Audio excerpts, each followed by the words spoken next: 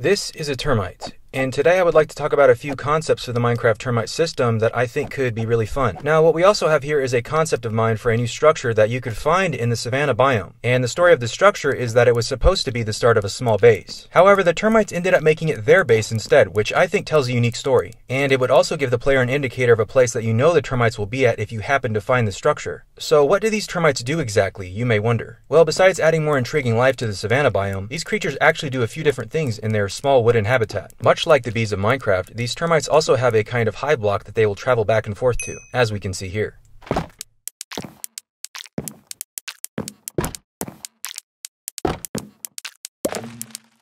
They also maintain their small wooden habitat by keeping it safe from intruders, and also by chomping on parts of their base, because they are indeed termites. Let's talk about what would make the termites hostile towards the player. Well, they might not like you staying around their base for too long, or even breaking blocks around their wooden habitat. Of course, breaking their hive blocks would make them mad, and chopping down too many trees in the savanna biome would do the same. But what if you made them too angry? Well, you would be in for quite a surprise, because you would meet the woven termite. Now, the woven termite is a very tough mob that will appear to protect its home when you interfere with its surroundings too many times. And this would not be an easy mob to battle either. This mob would chase after the player and even throw things like wooden blocks to get the player away from... wait, you can't throw the... Whoa. As I was saying, and as you can see here, the woven termite is rather aggressive, so I don't think it's a very good idea to make it mad. However, making the woven termite upset isn't the only thing that would make it appear. Occasionally, while observing the habitat, you might see it chipping in on the work around the base, like carrying a fence post.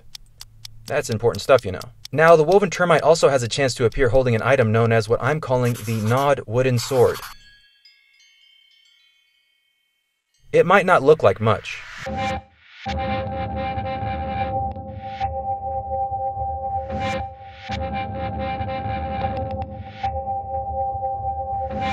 but this is not an ordinary wooden sword. The story of this sword is simple. The sword was left in the barrel by the player who originally built this base. The woven termite then started using it to protect its new habitat, and occasionally chomping bits of the sword off when it's bored, which I think is sort of funny. But over time, the woven termite has also compressed the wooden sword fibers together by using its pincers, therefore making the wooden sword as durable as iron. This crafty termite carefully carved and sharpened this item into the gnawed sword that it is today, therefore giving it almost a naturally occurring upgrade, which I really like the idea of. Now, I have a couple more concepts for the gnawed sword, but first I would like to talk about what this interesting item is here. I call it a sunken boat post, and the concept is that the sunken boat post has been underwater for so long that it has actually absorbed a lot of salt water into its wooden fibers, therefore changing the flavor of the wood and turning it into a wooden fixture that the termites will be interested in but won't actually eat because it's far too salty for their liking. And that's why this would make the sunken boat post the ideal item to use as a food container for the termites. I'll explain. So let's say that you actually wanted to be friends with the termites. Well, you could quickly place the sunken boat post near the termite habitat and fill it with a few stacks of wooden planks. The termites will then learn to take the wooden planks from the small door at the bottom of the post. And over time, as you continue to take care of your termite companions and refill the sunken boat post, a couple of things will happen. First would be that the termites would actually begin to trust you and allow you to be near their habitat. You'll also from time to time start seeing these pale termite casings around the habitat. These are molting cases that the termites will leave behind as a result of being well taken care of because of you, the player. Now, if you actually use a wooden pick to break these casings, you will obtain one of two items. If you use a wooden pick on the smaller termite casing, you will obtain an item known as the small pincer. From the woven termite, you will obtain an item known as the woven pincer. These two items each have a rather unique use. I'll explain. As an added bonus of your new friendship with the termites, you can actually place certain wooden items in the barrel, and the termites will work on them for you and give you a new unique item to use.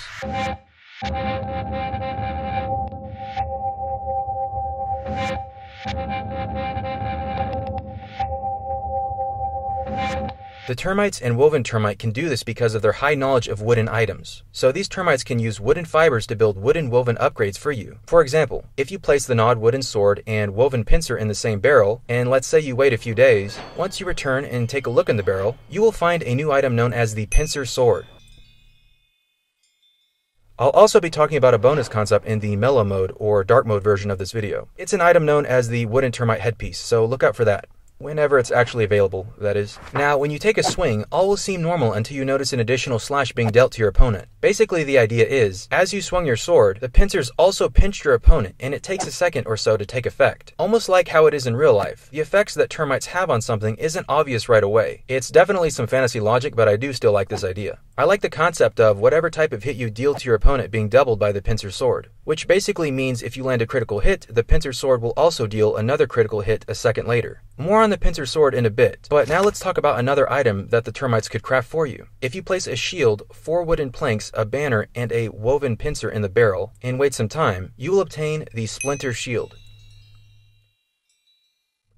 And this new shield can actually send out small wooden projectiles known as splinters. Now, you can only obtain splinters from the termite habitat blocks, similar to how you can collect honey in a bottle from beehive blocks. And basically over time, the termite will produce splinters that the player could use in the splinter shield. Now, you can actually control which direction the splinters will go.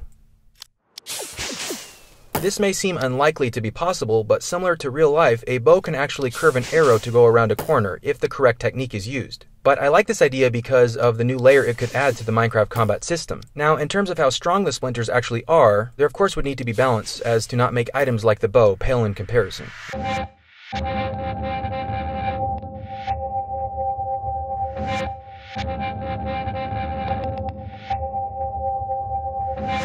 Now, what about the small pincer item? What does that do? Well, I like the idea of combinational moves, so let's talk about one for the pincer sword. Take a look at this and then I'll explain.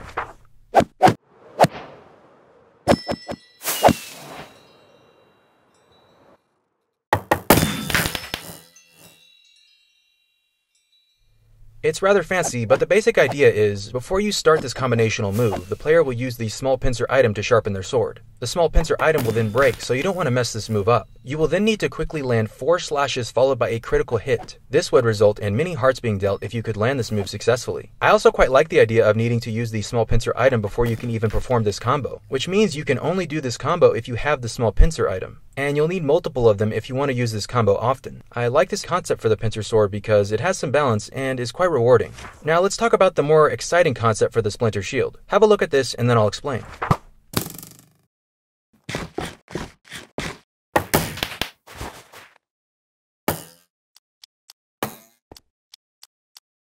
So basically, if the player blocks at just the right time, the splinter shield will then grind up the arrow into a fine wooden dust. And when you launch this dust, it will act as an indicator for the woven termite to jump out and battle alongside you, and chase after whatever you've coated in the fine wooden dust. Once the woven termite feels that you've won the battle, it will then retreat back underground. I think this idea is really fun and gives the woven termite a unique and unorthodox companion function that we haven't really seen before in Minecraft. I really like the idea of fantasy-like things and creative concepts being added to Minecraft, as I'm sure you've seen. I had no idea that I would end up with such an expansive concept for a termite concept video.